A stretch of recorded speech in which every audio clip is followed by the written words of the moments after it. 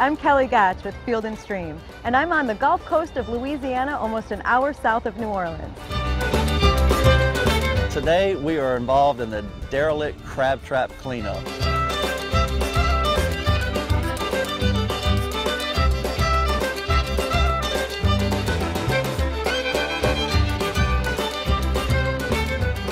Crab traps have been the dominant gear for commercial blue crabbers since the mid-1960s. After so much time, derelict and abandoned traps continue to catch and kill redfish, speckled trout, flounder, and other marine life.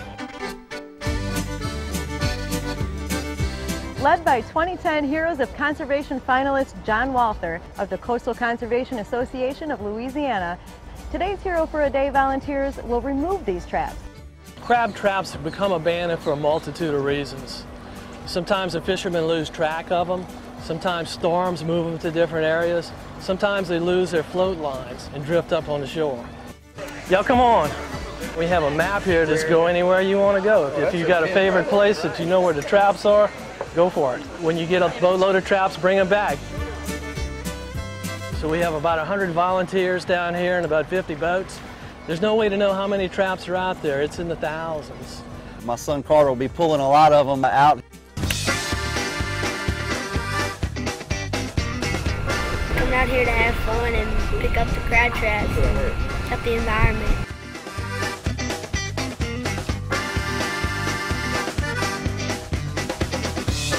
I'm an angler myself. You know, it's good for me to come out and contribute what I can to help out. Come down here and enjoy it, have fun. We got a big haul coming here with 2 of our CCA volunteers. Well, that's a good haul. Thank you, guys.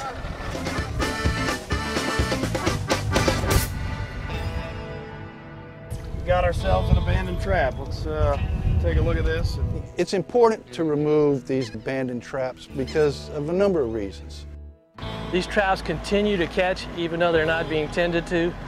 They become a cyclical killing machine. A fish will swim in, can't get out, it dies and becomes bait for other fish and other crabs, and it's just a continuous cycle of removing resources from the environment.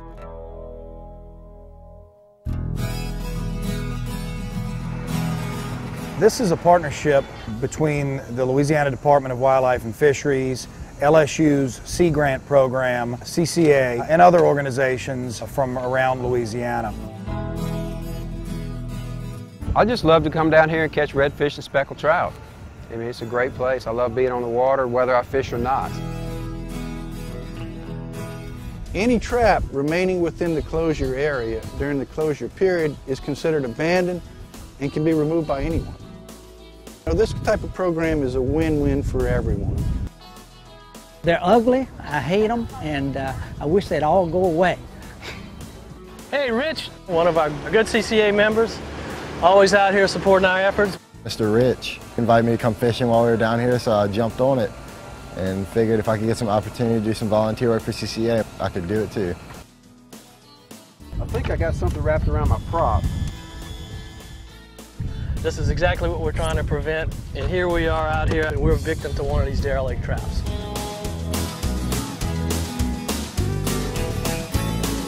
They are a major pain.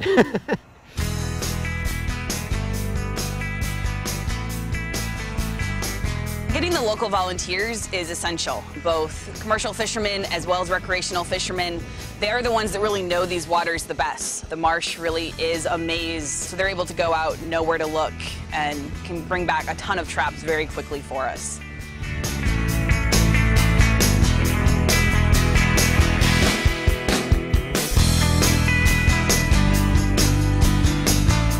Yeah, so here's all the traps we caught, and hopefully by the end of the day we'll have some more.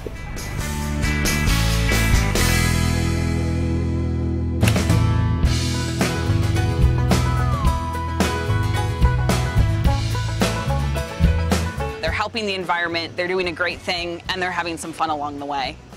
Great day. We had a boot just driving around, watching everything going by, and it was a nice day.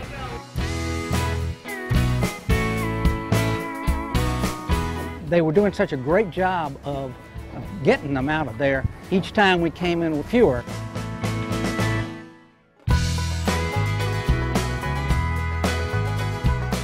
We have a pretty good cooking team, and we do this as a service to the volunteers that take away from their time, and we just hope everybody enjoys it. Food was amazing. I think that's the best jambalaya I've had in a very long time. We collected over 747 traps today. Today's volunteers are valiantly doing their part to make the Louisiana Gulf Coast waters safe, not only for fishermen, but for game fish and other marine life. They're investing in the future of this beautiful, rich coastal area simply by putting in a day's work. We want to invite everybody to come down here and share the resource with us because we're glad to have company down here in Louisiana. Check out fieldandstream.com for volunteer opportunities near you. And join us for our next Hero for a Day project, cleaning up an Ohio River tributary in Harrison County, Kentucky.